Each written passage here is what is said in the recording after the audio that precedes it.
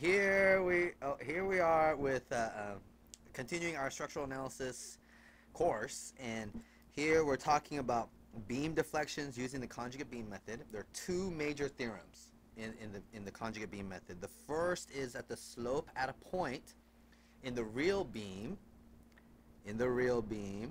is equal to the slope at is equal to the shear at that point in the conjugate beam.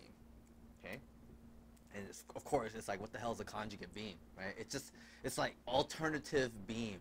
Okay, so the analogy I'm going to use later is like the real beam and bizarro beam, like real Superman and bizarro Superman. Seriously, okay? And then say this other theorem, also this is by Mueller-Breslau, is that the displacement at a point in the real beam, is equal to the moment at that point in the conjugate beam. Okay, it's equal to the moment. And so, you know, this was by Mueller-Breslau, the same dudes who did the influence line stuff, right?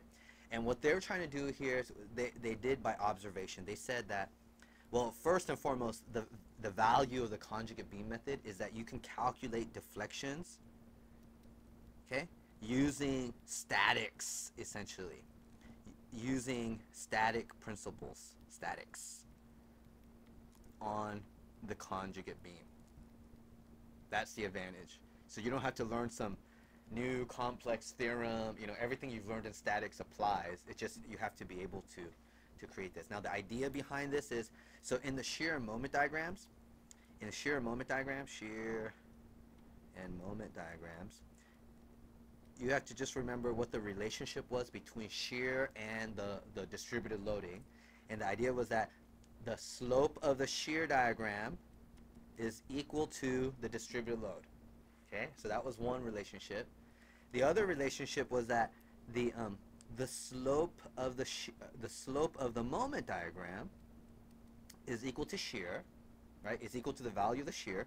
And if I substitute, you know, here, substitute this into this right here, then I would get d squared m over dx squared equals w also. Okay, so we have this analogy. And now if I get rid of this right here, what Mueller and Breslau observed is that, hey, okay, what they found was that, hey, what the hell did my notes say? They say that the curvature of a beam, right? We said was the curvature of a beam before moment curvature relationship. They found that this d squared m over dx squared equals w look like the moment curvature relationship, m over ei. Okay, so the second derivative of displacement was the curvature right here, and even the first derivative of curvature or slope, the first derivative of slope is equal to also m over ei. And what they saw were the similarities here. Okay, and what these similarities say, watch this, check this out right here. What these similarities say is that the slope here, the slope is equal to the integral m over ei times dx. Okay, but m dx, the integral of moment, right? The integral of moment, look from over here, I said dv dx equals, oops, blah, blah, blah, blah, blah. This dm is equal to v dx, yeah? Okay, shoot, I don't know if I'm getting this right or not, but basically what this says is that the integral of the moment is the same thing as the shear. Does that look like shear to you? The area under the moment function is the shear.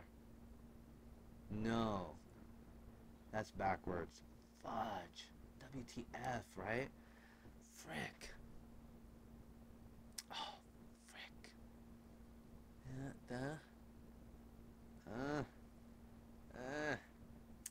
Okay, forget that, okay?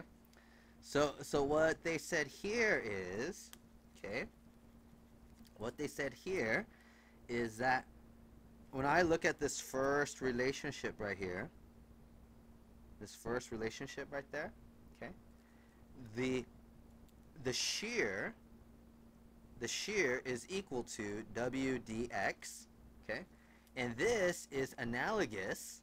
Is that the symbol for analogous? I don't know. Comparable, analogous, who cares, right? To d theta m over EI dx, like this right here. And then they said they looked at this relationship right here, like this, and said that, hey, you know, the second, the moment is equal to the second or double integral, right, of the of something right here, like the loading, and this is the same as the displacement. This would have been theta.